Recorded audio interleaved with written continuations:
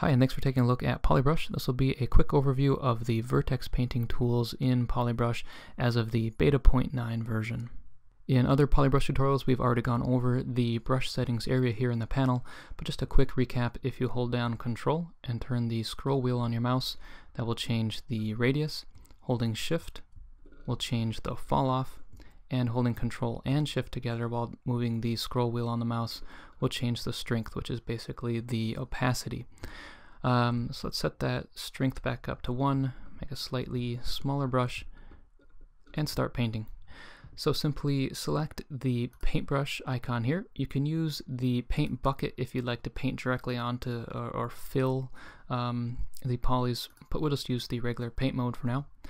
Click on the Eyedropper Tool, standard to anything in Unity. Once you click that, as you can see, the colors change depending on what your mouse is hovering over, and you're probably best off using the palette area down here. Let's pick a simple green color, maybe this one.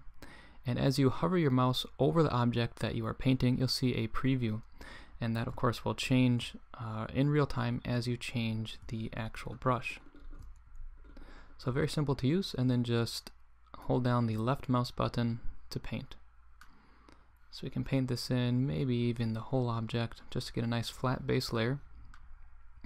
Then let's paint in some sand or sort of path areas on this maybe. And I can make this brush a little smaller and even set the fall off a bit sharper, and we'll paint this in. Very simple to add that right on. We can also add in maybe some more colors here, blue for a bit of water on the bottom, and it might actually be better if we go back to this sort of sandy color and then set the strength or opacity down a lot lower, and then we can kind of add that in. So it's not going to completely cover over what we're clicking, but with the opacity set a bit lower, it just adds to it a bit. So that's it really for Vertex painting. It's very simple. One thing to note is the palettes here.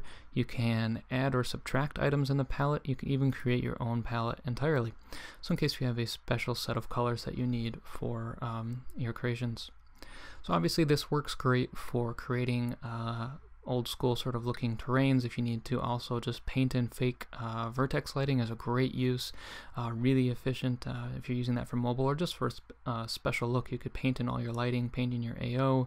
You can use it to blend things, to add grunge, to add dirt or sort of rust or various colors like that. So thanks for looking. If you have any questions, just email us, post in the forums, or ask here on the video. Thanks.